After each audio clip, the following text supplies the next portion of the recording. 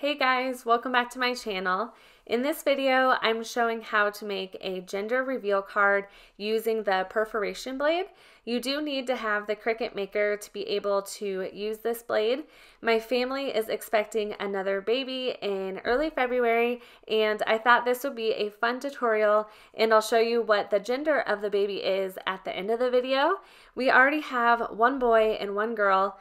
These cards are great if you have family who lives out of town. This can let them be a part of the gender reveal and you can get really creative. I hope you enjoy this video and let's get into the tutorial. First, what I'm going to do is create my card in Cricut Design Space. If you don't want to make your own card, there is plenty of templates under projects in Cricut Design Space, so you can choose from that as well. But I'm just going to go over to my shapes and grab a square. There's lots of different standard sizes for greeting cards or just cards in general, and the one I'm going to be using is A6. I'm going to be using print thin cut for my card, and I didn't want it to be too big because I wanted it to fit in the size limit on Cricut. So the height of my card is 6.25, so I'm going to hit the unlock button and type in 6.25. Then I'll hit enter. The width of the card when it's folded is 4.5 inches, but the way that we're going to create the card in Cricut Design Space will be like it's laying open. So that's why I want to make the width 9 inches. So all I did is times 4.5 times 2. So hopefully that makes sense, but I am going to make it 9 inches for the width. And if we were to cut this directly in half, then it would be 4.5 inches on each side. I'm just going to change this to white for now. Next, I'm going to add a scoring line, and what the scoring line does is shows you where exactly to fold your card. So I am going to go to shapes again, and the score line is under shapes. So I'll select that. I'm going to bring it over here, and I want to put this directly in the center of my card where it will get folded. The first thing I want to do is make it the same height as my rectangle, so I'll come up here and type in 6.25.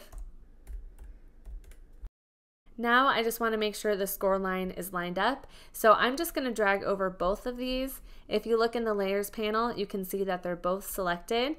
I'm going to go to align and align to top. Then I'm going to go back to align, they're both still selected, and I'm going to select center. I'm not going to attach this quite yet because I'm going to be doing a lot of different things with the card. I'm just going to make sure that I don't move it so that it stays lined up. So I am going to be using print thin cut for my card, and I decided I wanted a fun background for it. So I made this card ahead of time so that I could figure out exactly how I wanted it before I filmed it. And I decided to search for free background images, and I found this one. I thought this would be cute for a gender reveal card. So what I'm going to do is go down to this one. I'm just going to select it, and all I'm going to do is right click and hit save image. Then it'll save to my downloads folder, so I'll just hit save. And I can link this down in my description box so you can see where I got it from. This pulled over into my downloads folder. I have 2 now since I've already downloaded it. So now it is on my computer. Now I want to upload that background. So I'm going to click on uploads, and instead of going to upload image, which is what I usually do to upload SVGs and images into Cricut, I am going to go over to pattern fill, and I'm going to select upload pattern. I'll just double click on this, and you can name it right here, so I'm just going to leave it at that. Then I'll just click on upload. Then I'll go click on uploads to bring me back to Cricut Design Space. So for the next part, I'm just going to select on my rectangle again. I'm going to come up to operation, and it's set to cut right now, but I need to switch it to print thin cut first before I add my pattern. So I'm just going to select standard under print thin cut. Then I'm going to go up to my color, and you can see a drop down here. I'm going to select that and select pattern. It gives you a lot of options. Cricut Design Space has a ton of options already in here, but I'm going to select the one that I uploaded, and usually those are closer to the top and you can see them right here. So I'm just going to select one of those. and you can see it fills it in. But you can also go to edit pattern and you can adjust the scale so you can make it quite a bit bigger or smaller. So if you go like this, you can see it makes it a lot bigger, which obviously that's way too big. But if I go back to it, you can also make it quite a bit smaller. So you can adjust it exactly how you like it, which I really liked how it was the first time, so I'm just going to hit undo a couple times. I actually went back in and I adjusted it a little bit, and I like the size of that. Now what I'm going to do is add what I want on the front of my card. So I'll have my image and my perforation cut. For my image, I'm going to have a balloon coming out of a box, and the balloon will be the perforation where you peel it back and it will show if it's a boy or a girl. Now I'm just going to grab my balloon. I'm going to go to Cricut Images. You can also search online. You can find tons of free clip art if you don't have like Cricut Design Space access or anything. So I'll select Images. If I type in balloon, you can see a whole bunch comes up, and I'm just going to find the one that I used. Here's the one that I'm going to use, so I'll just insert that into Cricut Design Space. I'm going to change this a little bit though. So I'm just going to make it a little bit bigger. You can see that this has 4 different layers. One's already hidden and I don't need it, so I'm just going to select it, right click and hit delete. Then I'm just going to select this and hit ungroup. I'm just going to slide this over to see what the layers look like. Just this part of the balloon, I want it to cut out with the perforation blade, and I want the string part of the balloon to be separate. So I'm actually going to hit undo and bring this brown part of the balloon back over. I'm going to slice these 2 layers to separate the string. So what I'm going to do is highlight over both of these, then I'll select slice, then I'll just move these out of here. Now I only need one of the top of the balloon, so I'm just going to delete these. Then I'm just going to drag this up next to it. I'm going to highlight over both and bring them over my card, and I'll just adjust the sizing. Before I do any more with this, I'm going to upload one more picture. So I'm going to go to my uploads, and I found this box online and just saved it to my downloads. I just Googled box free images and found one online. I had looked on the Cricut Design Space images and they had nothing where the box was opening like that. So now I want the balloon to be coming out of the box. So I'm going to right click and hit move backwards. I can get this all lined up. I'm just going to make this a little smaller so it fits right inside there. And I want the balloon part to be a little bit bigger so I have enough room to write it's a boy or it's a girl. Now I'm going to add the words he or she down here. So I'm going to go to text, then I'm going to select Autumn and November. This is one of my favorite script fonts. It's really pretty. So I'm going to type in he with a question mark, and I'm going to change it to a blue color, kind of like a baby blue color. Since this is going to be print then cut also, you want the color to be exactly what you want it to be, since that's exactly how it's going to print out. I think that looks pretty good, so I'll just turn it and make it fit inside the box here. Then I'm going to go to text again, and I'll type in she with a question mark, and I'll look for a pink that matches it. I think that looks pretty good, so I'll just turn it here. I actually want to make both of my font sizes the same so it matches. I'm just going to select on he, and when you come up here it says font size, there will be a number. I'm going to select it and hit Command C on my keyboard. Then I'll select on she and select this and hit Command V to paste that number in. And that will make it the same size, the 26.92. So that way it just matches up really well. Now I'm going to change this part to a different color. I don't want it this like teal green color. I'm just going to change it to a yellow. And I want to do a brighter yellow, kind of like this one of these dots. So I'm just going to try to match it with that. Okay, I like that one. It probably doesn't match perfectly, but I think it's close enough. Now I'm ready to change my balloon to the perforation blade. So all I do is go up here. Right now it's set to a basic cut, but I'm gonna go down to where it says perforate and select that one. Now you can see it changed where it has the little dashes like that. It kind of looks similar to the scoring line, but different tools will be used for each one. Now what I want to do is I have this set to print and cut, but I want to make the box, the he, she, and this part of the balloon all print and cut also. So I am just going to change all of this to print and cut. And actually I already have the box set to print and cut. I'm just going to change the letters to that as well. So I have all of these as print and cut, but I also want to flatten all of it together. If I don't flatten it all together, then it is going to cut around each individual letter and line. So we want it just to cut around the outside of the card. So when you flatten it together, that's how you make that happen. When I tried this earlier, I'll show you what happened if it does the same thing. I just have Shift on my keyboard and I'm selecting all the layers I want to flatten. So if you look over in the layers panel, I have everything selected except for the perforation and the score line. And when I go down and hit flatten, like most of it disappears. So I figured out how to fix that. I'm going to hit undo.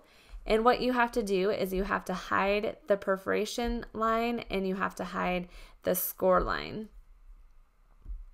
Now I'm going to highlight over everything again and I'll hit flatten, and you can see that time it worked. So I'm not sure why it wasn't letting me do that with that, but at least there's a way to fix it. Now I'll just unhide both of my different lines. You can see that I unhid it and it's still not showing up. That's because this is in the front. So all I'm gonna do is right click and hit send to back and it'll show up there. Now I also need to attach these lines together. What I'm gonna do is highlight over everything. Then I'm just going to select attach. With that attached, that means the score line will stay in place and the perforation blade line will also stay in place.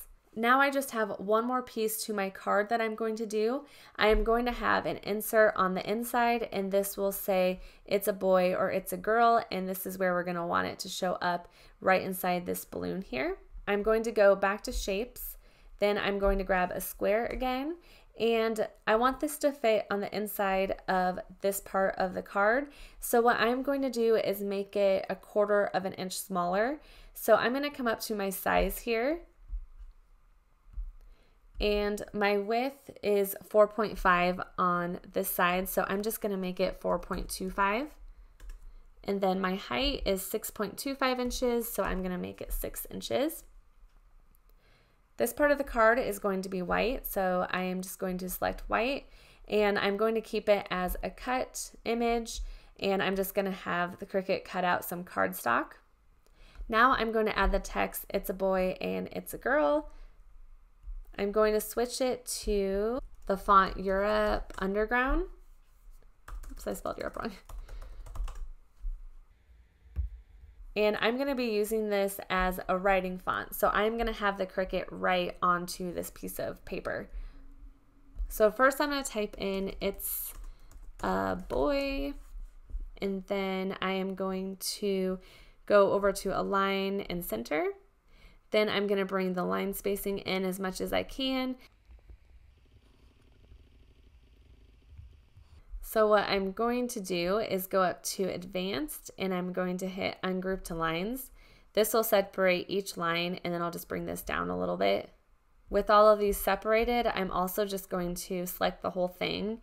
And I think it looks fine, but this will just make sure it's all lined up. So I'll hit distribute horizontally, and it moved the A just a tiny bit, and I'll hit distribute vertically, and that looked pretty good. So now I'll click attach, and I'm going to type in it's a girl.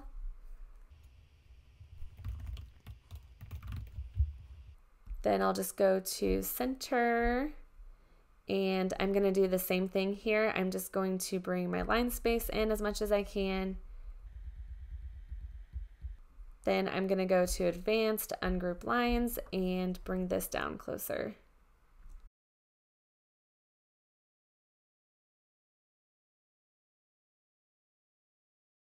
Now I need to make each of these a drawing font. So I am going to go up to here. Right now it's set to cut, and I need to go to pen. Then I'm going to choose my color that I'm using. I'm using a Cricut gel pen color, and I didn't see it pop up here earlier. So what I'm gonna do is just pick a random color. I'm just gonna choose light blue, and for It's a Girl, I'm just gonna look for a pink color. I'm gonna change it to pen, then I'll look for a pink color. We'll just do that one. Next, what I'm gonna do is I'm just gonna bring the It's a Boy up here. Well, actually, I think I'll bring it over here and just have it fit inside of the balloon.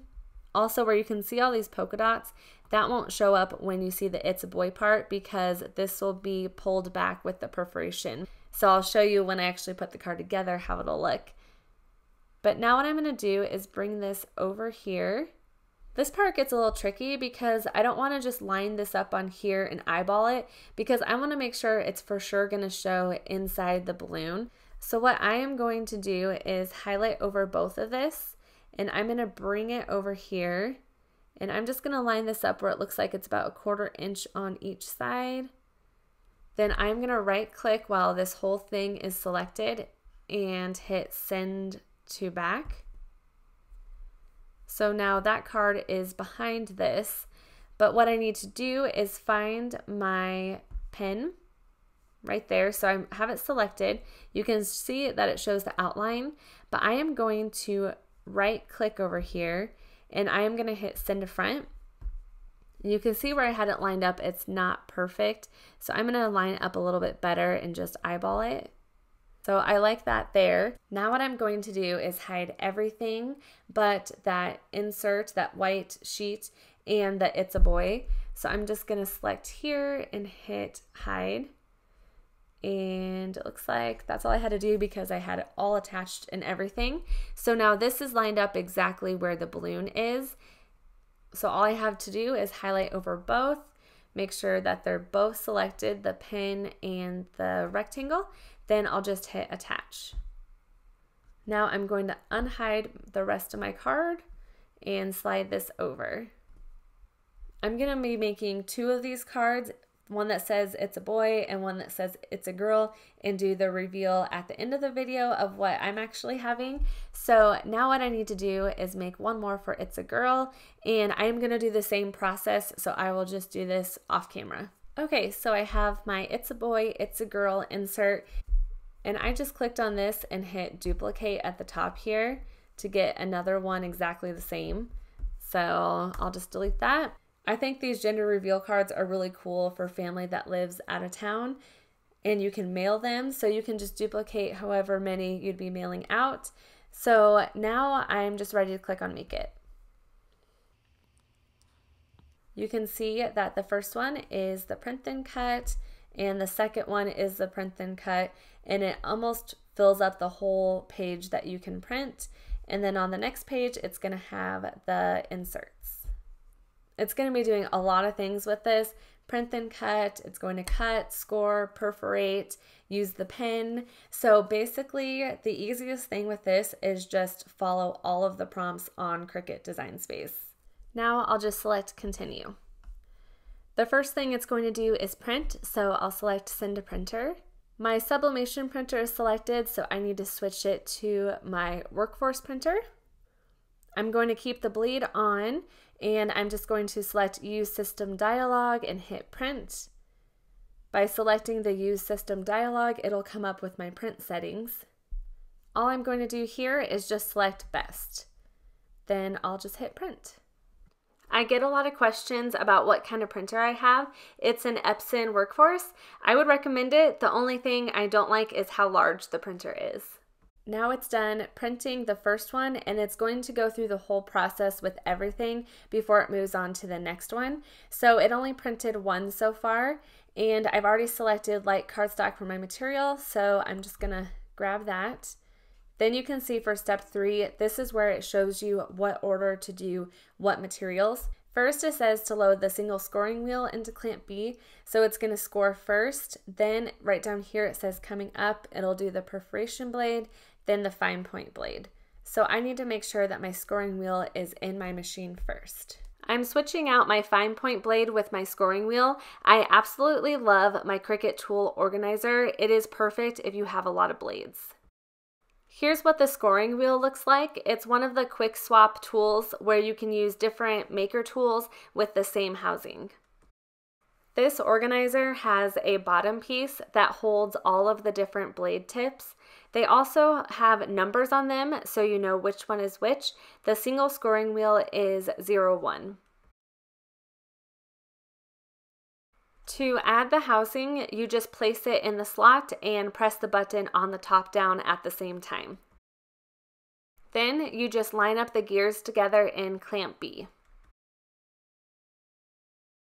I place the printed sheet on the top left corner of my mat. I'm using my green mat because it's not as sticky anymore, otherwise I would use the blue mat. I load it into the Cricut machine, and first it'll read the black registration lines, then it'll score down the center of the card.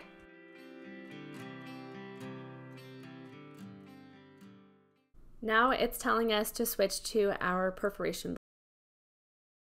To switch the blade, I press the button down and take off the scoring wheel tip. Then I add the perforation blade. The perforation blade has a cap on it, but once you place the blade on, then you can just pull off the cap. This also has a number on it as well. It's number 11. In Cricut Design Space, the screen will show you what number it is also. I place it in clamp B, then press the blinking C. You don't want to unload the mat at all when you're switching between different blades.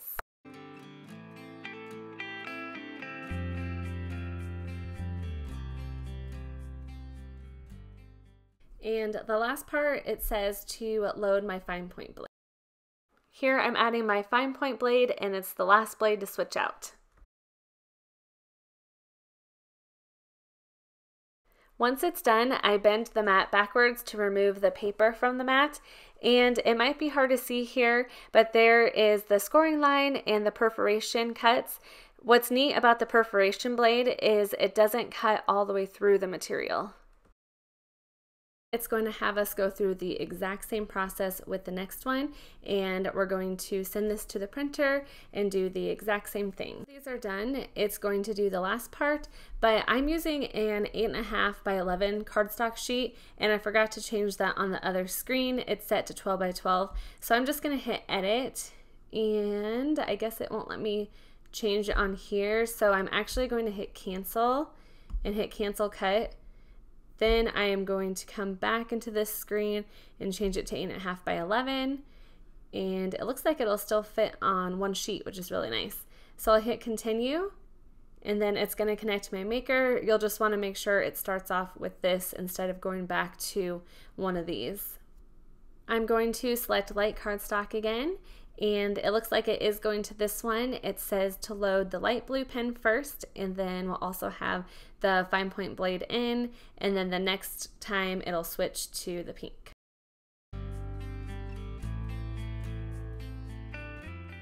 Here's the Cricut gel tip glitter pen. The color is light blue, and I love these Cricut pens. They're so pretty.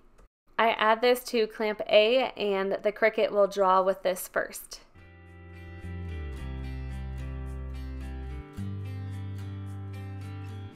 Now it says to switch it to the pink pen. Here's the pink glitter pen. I switch that out, then press the C button.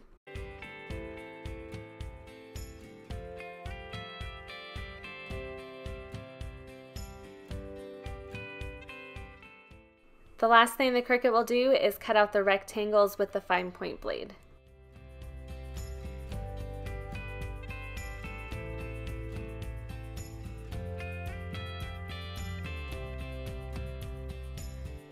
Now I'm ready to assemble the cards. I fold at the score line, and it works really well to use the scraper tool to press it down.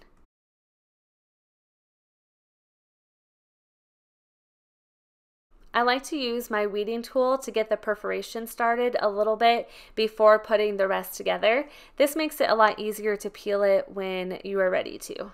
I'm using art glitter glue to glue the cards together. This stuff is amazing, and it even comes with a fine tip to glue like little areas of cards together. I'm not using it in this video, but it was recommended to me by a lot of you in one of my latest card YouTube videos, and I got it from Amazon. I can link it down below. Here I'm just gluing the insert into the card, and I just try to make sure it's lined up 1/4 inch on each side, but just by eyeballing it, just to make sure that it lines up inside the balloon. Then I glue the front of the card down. I just make sure not to glue anywhere inside the perforation cuts. Here I'm doing the same thing for the other card.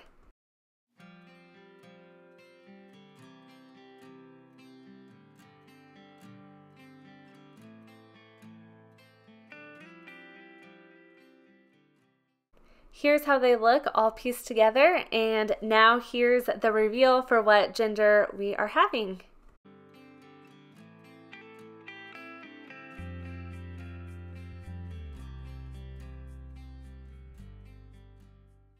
It's a girl! We are so excited to be adding to our family in early February. I hope you enjoyed this video. The perforation blade is super fun for reveal cards. I think they would even make cute cards to ask bridesmaids to be in your wedding. You can get super creative. I would also love it if you subscribe to my YouTube channel and hit the bell if you don't want to miss any of my videos.